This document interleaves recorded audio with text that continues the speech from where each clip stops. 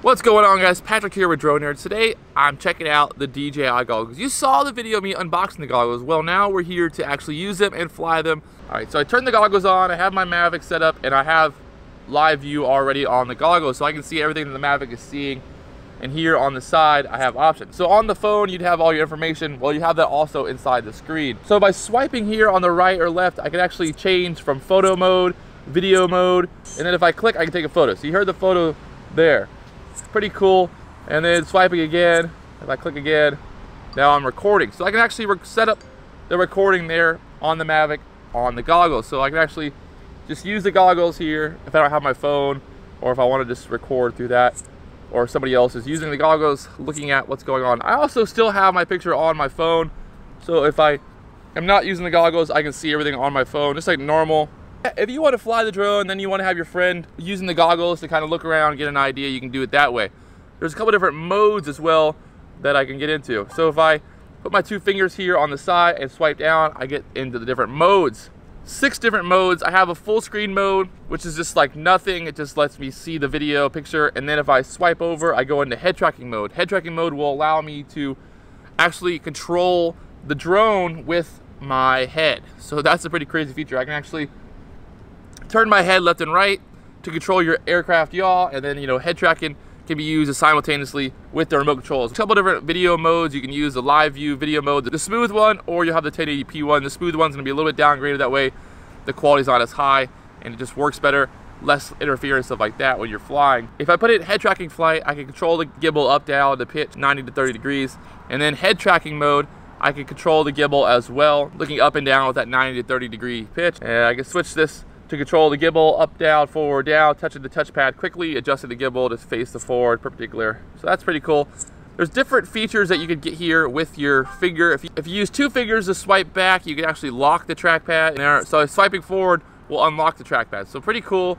The quality is actually amazing. You have that 1080p right in there on your eyes, seeing that high quality footage and getting a look around just by using my head. So if I look straight down, I can see the ground here straight down. So pretty cool feature. And then if I look up, I control the camera to look back up while I'm flying forward here.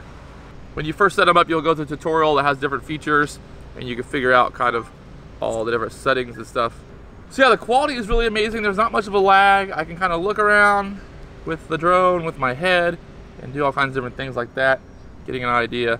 And obviously looking down, we'll control the gimbal to go down, and then looking up, we'll control the gimbal to go up. Really cool. I can see this being an awesome feature for someone flying with like Inspire 2. If you had someone controlling the camera, they could control the camera with just their head and kind of really streamline that effect. The touchpad is a little awkward at first to get used to, but once you get it kind of figured out, you can figure it out. On the bottom of the goggles, there's actually the back button. So if you click the back button, it'll take you back to the previous menu or out of that menu that you're in. Also inside the goggles, you can actually change through the different smart modes. You can do the tap to fly, active track, terrain follow, tripod mode, and then fixed wing, all inside of the actual goggles, clicking through there and changing that stuff. So you have all those kind of settings built in there, and it's pretty cool that you can change all that right in the actual goggle. So a lot of different features inside the goggle. Very cool stuff. If I change the portrait mode, I can actually take landscape portrait mode photos right there inside the goggles. Loving the DJI goggles. A lot of things to learn still with the DJI goggles. I think there's a lot of features inside the actual goggles that I can really dial in and figure out over time.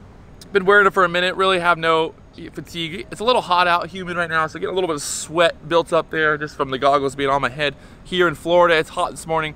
It's almost 90 degrees. If you guys have the Mavic, you control the Mavic wirelessly with the goggles. If you use the Phantom 4 Pro, the Inspire 2, you're gonna need to plug in your HDMI cable here on the side of the actual goggles.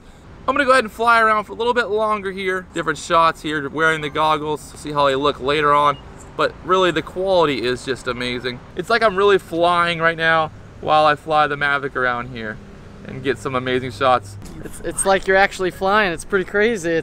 So you'll be amazed at how clear it is. Like watching Pat do it versus me putting it on, I was like, oh my gosh, it's insane. All right guys, so I'm gonna finish this up. I'm gonna go ahead and spend some more time flying around here, getting used to the goggles and getting oriented and being able to control my head here while controlling the camera. If you have any questions, As always, make sure you leave a comment below here on the Drone Nerds channel. If you haven't already, make sure you subscribe to the Drone Nerds channel.